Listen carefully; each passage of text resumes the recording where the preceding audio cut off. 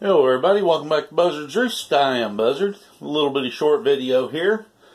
One of the things I'm trying to occupy my time. Let's see if I can... Yeah, where is it? There it is.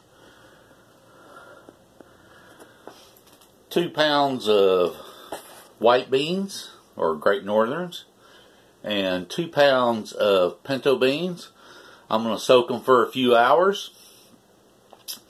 And I done a, let me see, how long is that? That's about a 200-foot strip with the rototiller.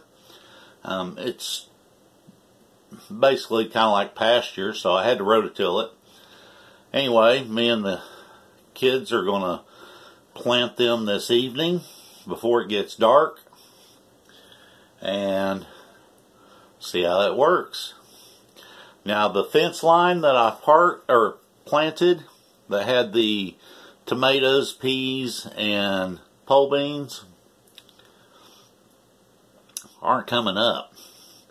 I'm going to stretch a water hose over there. I'm afraid the chickens may have got into it because I noticed there was a lot of scratching around there. So I'm going to give them a good soaking, and if I don't get nothing popping up or sparsely popping up, I'm going to go through and replant them.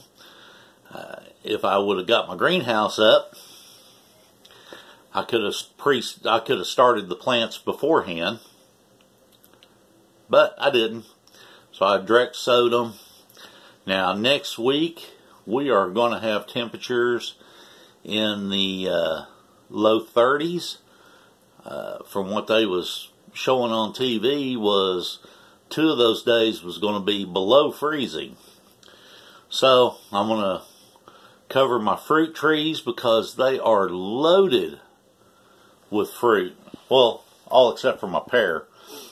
My pear tree didn't have no blossoms on it, and the one that I said I lost is still green when you scratch the bark back, but there's no leaves on it. So hopefully it comes out of it. Now I know one thing that they're good about doing: whenever the main tree dies, you get sprouts up from the base. And if I start getting sprouts up from the base, and say here in another few weeks and nothing happens on my pear tree, I'll probably end up cutting it down. I may try to cut some of the longer limbs, or the limbs that are on it that are still showing a little bit of life in them. If they don't completely dry out where they're brittle, I may dip them in some root hormone and plant them directly in the ground to see if that's enough to bring them back to life. But anyway, 4 pounds of beans, like I said, 2 pounds of pinto and 2 pounds of Great Northern. Hopefully get them in the ground this evening, which is the plan, and go from there. Write down in the comments below to let me know how your gardening's going, if you can garden. I know up north they're still not able to get stuff in the ground, and down south of me has probably got a lot in the ground. So anyway, let me know down in the comments how you doing. If this quarantine is making things rough. Oh, on an update, the kids, I done the video, a little gag, to homeschooling gone south. The kids got the school issued out Chromebooks so they can do some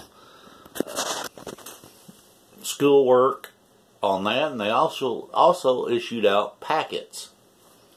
And this first time here, I went ahead and got both because the internet, being satellite internet, is actually not the best, but it's the only that I can get where I'm at. So we'll see how this actual homeschooling goes. They've been doing real good on their work.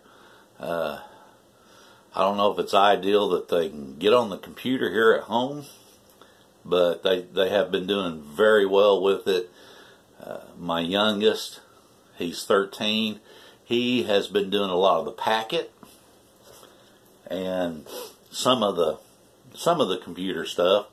So it's going to kind of depend on how things end up in this next week, whether or not I keep trying to do both. I know the school doesn't want to do both, and I can understand why, but we'll just see how it goes. Anyway, remember, only dead fish follow the flow of the stream. Don't be a dead fish. This is Buzzard.